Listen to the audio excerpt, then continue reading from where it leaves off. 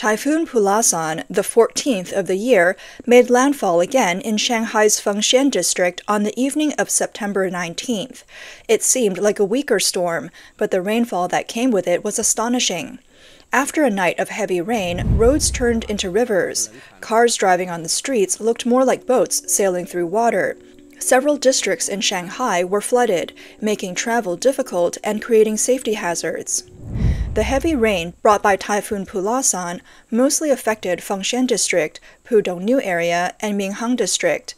In Pudong and Fengxian, the total rainfall in just 6 hours exceeded 300 millimeters, breaking historical records. There was also lightning, strong winds, and other severe weather conditions. Shanghai's rainstorm warnings were continuously upgraded. The Central Weather Station first issued a yellow rainstorm warning at 6 a.m. on September 20th, then upgraded it to an orange warning around 8 a.m. Before that, both Pudong and Fengxian had already issued red warnings, indicating that the rain had turned into a disastrous event. As a result, 334 schools across 21 towns in these areas were closed, affecting 280,000 students. After the storm, many parts of Shanghai experienced flooding.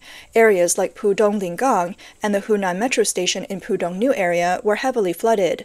Delivery workers, cleaners, and other essential workers braved knee-deep water to keep working. Some cars were stranded in muddy water, forcing drivers to abandon them. We're sailing. Having a car in Shanghai isn't enough. You need a boat, too. Oh no, the car won't start. It's already stalled.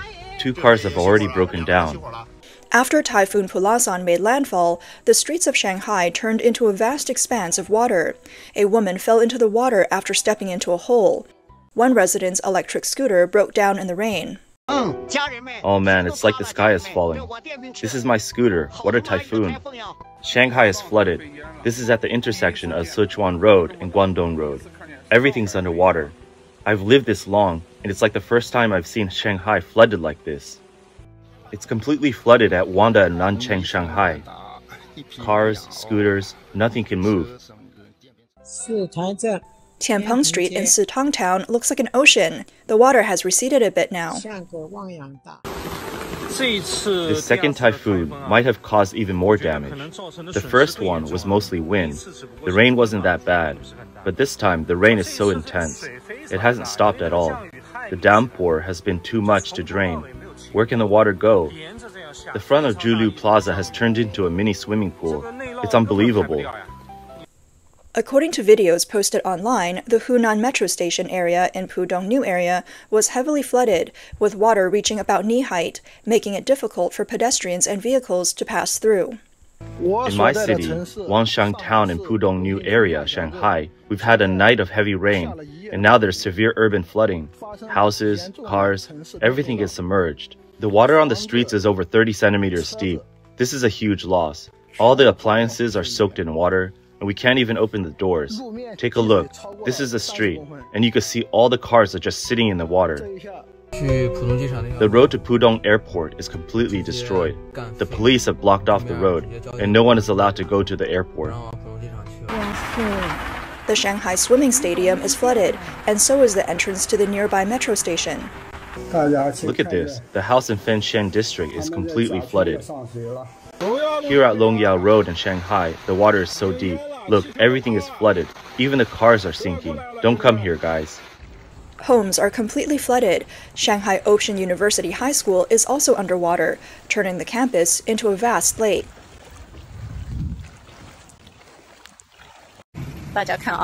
Look, this is Kanzhong Road in Sitang Town, Fengxian District. For so many years, every time there's a heavy rain, it's like this. Many residents have reported this issue to the town multiple times, but nothing has been done to solve it. Now, because of the typhoon, businesses and factories are suffering major losses again. I really don't know what the officials are thinking. In the video, streets are flooded, and in the deeper parts, the water reaches a man's chest. Someone struggles to ride a scooter, while several women carefully wade through the waist-deep water, inching forward step by step. On Guoding Road in Yangpu District, the flooding was serious. Around noon, heavy rain turned into a massive downpour, and within just over an hour, water levels reached more than 60 centimeters. The rain in Pudong and Yangpu is so heavy. In Yangpu, this road got flooded. I was halfway down the road when I saw several cars submerged, and I got so scared I turned around and ran. The video shows severe flooding at the Hunan metro station in Pudong New area, with water reaching knee level, making it hard for both pedestrians and vehicles to get through. Some parts of Xuhui district also experienced flooding. This downpour has caused a lot of inconvenience for residents. Many people commented online, saying, "Woke up to a torrential downpour and still have to go to work." Some commuters mentioned there were very few people on the subway. Others shared, "I walked through water to get to work, completely soaked. Even rain boots and shorts didn't help." Some said the rain was so heavy it felt like a waterfall was pouring down. Another mentioned, "My kid was happy to get a school closure notice, but adults still have to go to work." On the morning of September 20th, a netizen posted that Typhoon Pulasan caused the Huangpu River to overflow, sharing a video showing the river spilling over the embankment. Mr. Jiang, who lives in Pudong New area, said that he listened to the sound of wind and rain all night. At 7:30 a.m. on the 20th, as soon as he drove his car out of the underground garage, the heavy rain immediately covered the windshield. He had to set the wipers to the fastest speed and keep the car's speed around 50 kilometers per hour. Driving from the expo area to Lujiadre, he noticed that some parts of the road were deeply flooded. He said, "It felt like I was sailing a boat," as he occasionally saw overturned traffic cones lying in the road. On the lane closest to the non-motorized vehicle lane, when a car sped up, the water that splashed nearly flew over the heads of people riding electric scooters. The heavy rain caused numerous traffic jams. Ms. Gu, who lives in Yangpu district, said she left home at m on the 20th. Usually, it only takes her 10 minutes to drive her daughter to school, but due to the rain, there was serious congestion on the roads. It took her more than half an hour to reach the school. In the past week, 2 typhoons, Babinka and Pulasan, have successively made landfall in Shanghai. 2 typhoons hitting the city within 4 days is unprecedented. Both storms have caused significant damage to the Shanghai area. Typhoon Babinka brought fierce winds and heavy rain, which peeled off the exterior walls of tall buildings, blew out windows, tore off rooftops, and swept away many billboards. In addition, many large trees were uprooted, with falling trees crushing a large number of cars. The broken branches and equipment malfunctions may lead to secondary damages. The seaside park in Pudong was at the core of Typhoon Pulasan's level 7 wind zone. Late at night on September 19th, the area was hit with strong wind and rain, along with thunder and lightning. To ensure the safety of the seawall, it was completely sealed off. Residents of Shanghai have voiced their frustrations, complaining about flooded streets and neighborhoods, questioning why property management fees are collected but no maintenance is done. 上海下了一个晚上的暴雨。 It rained all night in Shanghai, and this is what it looks like outside our community. The water can't even drain out of the area. Anyone who's awake, come out quickly. Your cars are going to be flooded. The water is almost up to knee level. Look at this, everyone. This is our neighborhood. The water has turned into a disaster. What kind of property management is this? They collect fees every day, but look at this. The water's just sitting there. What kind of management are we paying for? The rain in Shanghai is really intense. The whole street has turned into a river. Look at the underground garage at Fengxian. It's completely full of water. Not a single person from property management has come to check. It's been days since the typhoon, and no one has done any flood prevention work. They're quick to collect fees, always asking for money, but when it comes to work, they're nowhere to be found. This tree has been knocked over for days, crushing several cars, and no one has come to deal with it. Residents of Fengxian in Pudong are questioning why the underground garage has been flooded and why the property management hasn't done proper flood prevention work. Parts of the neighborhood's foundation have already collapsed, and with the continuous rain, residents are concerned that it might worsen and affect the building's foundation, posing safety risks. Large areas of Shanghai are flooded, with many roads completely submerged. Numerous schools have canceled classes, factories have suspended operations, and the severe flooding is putting the city to the test. This night of heavy rain has revealed significant engineering issues, with the drainage system proving inadequate. Shanghai residents believe that every time it rains heavily, many cars end up submerged in water. Some have commented that Shanghai's drainage system can only handle up to 36 millimeters of rain per hour, designed for a once-in-a-year storm. This standard is barely sufficient for short bursts of heavy rain, let alone the sustained downpours brought by typhoons. To better protect the city from typhoons, Shanghai should learn from cities overseas and upgrade its drainage standards as soon as possible. This disaster highlights the outdated urban drainage systems in Chinese cities and the fragile state of urban ecosystems. Chinese socioeconomic scholar He Qinglian once criticized the Chinese government for focusing on flashy projects while neglecting essential infrastructure. She remarked that sewers have been relegated to a low-priority position in modern Chinese city planning, a reflection of the political culture that prioritizes vanity projects. In the past 2 decades, China has undergone rapid urban expansion, with public projects becoming a hotbed for government officials seeking personal gain.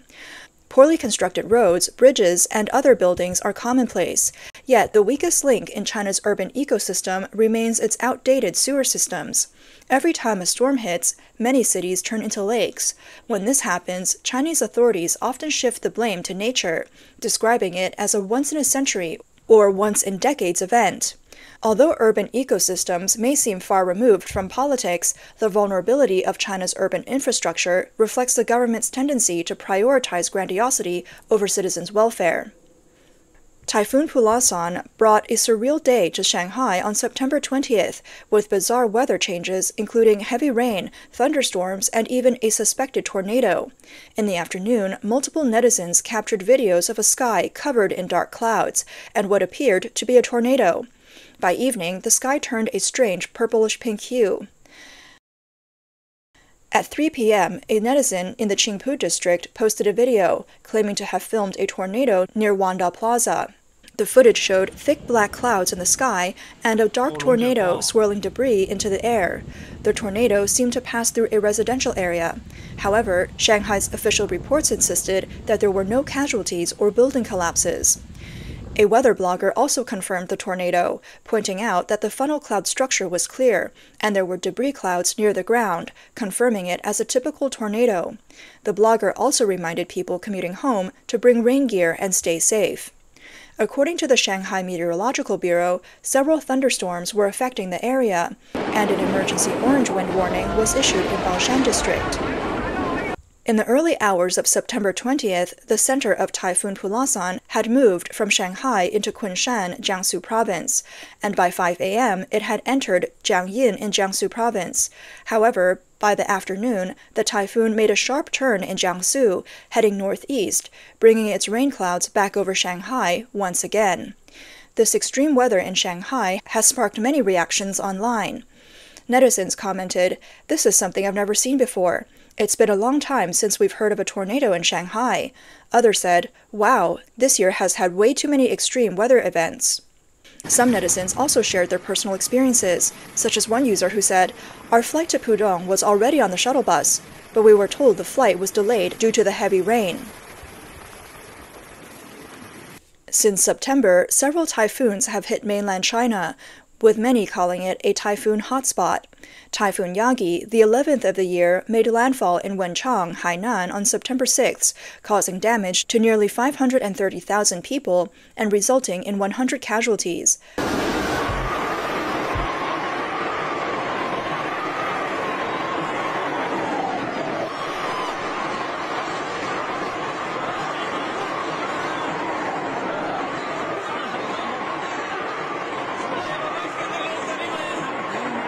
Typhoon Babinka, the 13th typhoon, hit Shanghai at its peak intensity on September 16th, before moving through Jiangsu, Anhui, and Henan.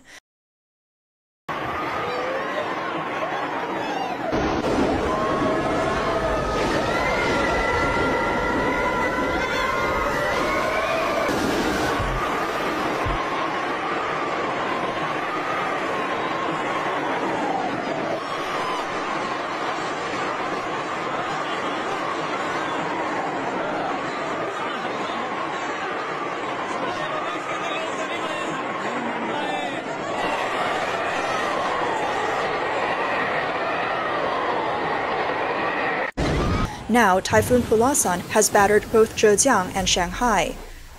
And another typhoon, the 15th of the year, has already formed and is expected to bring heavy rainfall to the southern coastal areas and Hainan in the coming days.